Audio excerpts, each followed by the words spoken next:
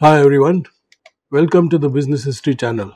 I am Kiron Kasbekar and the video I have created for you today is the second of a series about products that failed in the marketplace. This is actually about a company that failed in the marketplace after years of success. Now, failure has become part of the process of growth where many things are tried, a few work, most others fail. Sometimes the ones that succeed also fail after a brief period of success.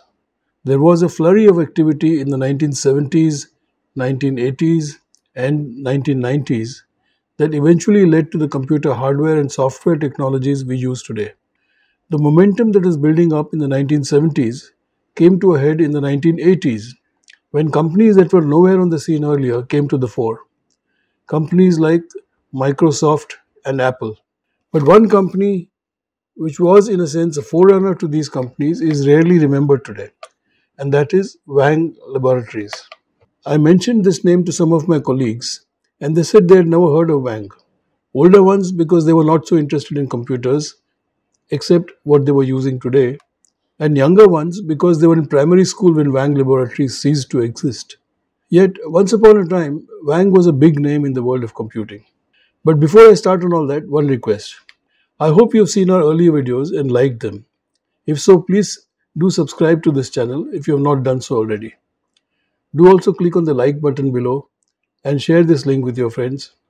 One other thing I'd like to mention here, and that is InforMachine, a business news monitoring system that gets you content from your selection from thousands of business websites we've listed there.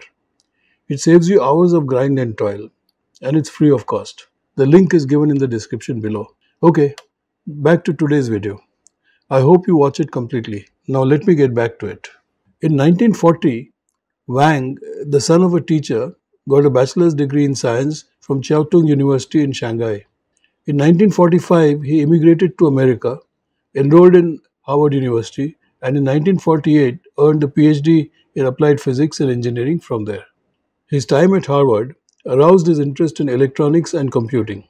In 1948, Wang invented magnetic memory core, which served as the core of computer memories before microchips came on the scene. In 1951, he founded Wang Laboratories to make electronic products. No, the company didn't make computers then, it started with other machines. Wang thought he would turn his patent winning idea, the magnetic core memory, into a highly profitable business. But one thing led to another, and on 4th March 1956, he sold his core memory patent to IBM for just $500,000. That wasn't a bad sum then, but Wang expected much more. Wang was hopping mad with IBM because he believed IBM paid him a much lower price than he deserved by alluding to a rival patent application that had no chance of getting a patent. Magnetic core memory, also called just core memory, was the principal form of random access computer memory for 2 decades between 1955 and 1975. But Wang was shut out of the gains from this business because of IBM's cornering the technology. Not to be deterred, Wang launched a series of desktop calculators and office computers and became one of the most successful American high technology companies in the 1970s and early 1980s.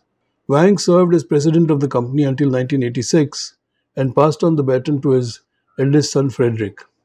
In 1964, Wang Laboratories produced an electronic special purpose computer that could justify paper tape for use on automated linotype machines. The computer was developed under contract to CompuGraphic, an American maker of typesetting systems. CompuGraphic retained the rights without paying Wang any royalty and forced Wang out of the market. But Wang was not deterred. He had other plans. He launched a word processor that was a major hit. Imagine a machine that did only word processing? Today we might laugh at the idea and wonder why such a product could ever succeed. But remember, this was well before the advent of personal computers, even the most primitive ones like the IBM PC with MS-DOS. The Wang machines allowed typists to correct, revise, and rewrite a document or letter before printing it out. That was something other companies did not offer. The Wang word processors were a hit. Office secretaries became very comfortable with Wang's green tinted computer screens, which soon became a fixture in big companies around America. There were several notches above the typewriters that were used until then. Wang also supplied the mini computers that these word processors were connected to. These mini computers were seen as another great invention. They had replaced the far more expensive and giant mainframes that companies used earlier. The trouble with Wang was that technology was moving rapidly.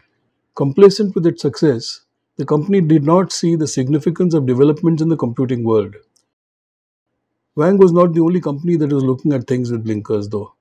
Digital Equipment Corporation, a major US based computer company that was among the biggest computer firms in the world for a little over 40 years until 1998, was another company that ignored the trends and lost out. Digital was acquired by PC maker Compaq, which managed it for 4 years until 2002, when it in turn was acquired by Hewlett Packard.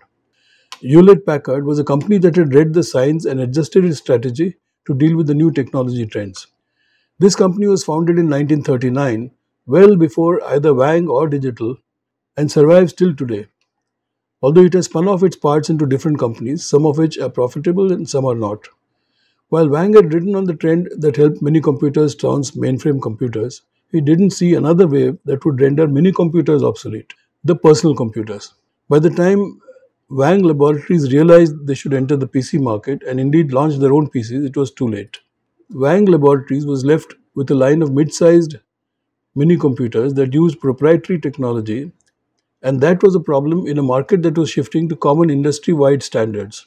But that was not all. The company piled up substantial debt to fund its expansion. The debt burden added to the company's woes. Towards the end, Wang Laboratories had already shrunk from its employee strength of 31,500 to 13,000, and then to 5,000. What do we learn from the Wang Laboratories collapse? The lesson is very similar to that we can get from a host of other failures. Companies that are ahead of the competition become complacent, do not take new technologies and new players seriously because they are too small to begin with, until they suddenly realize that the small firms have become big and that they have better technology. It's often too late to change. What follows is bankruptcy, shutdown.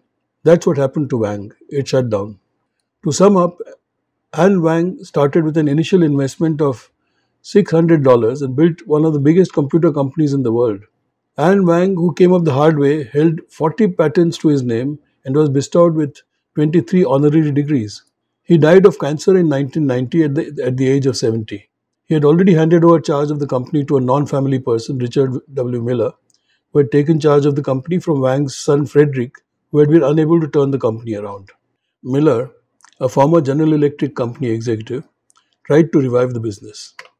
He struck a deal with arch-enemy IBM to sell IBM machines with tailor-made software, but it was too late. Customers as well as employees began to abandon Wang Laboratories. Customers because they realized they could get the same machines from IBM and probably additional facilities too. And when customers began to desert the company, employees decided to call it a day and to look for safer places in which to spend the rest of their careers.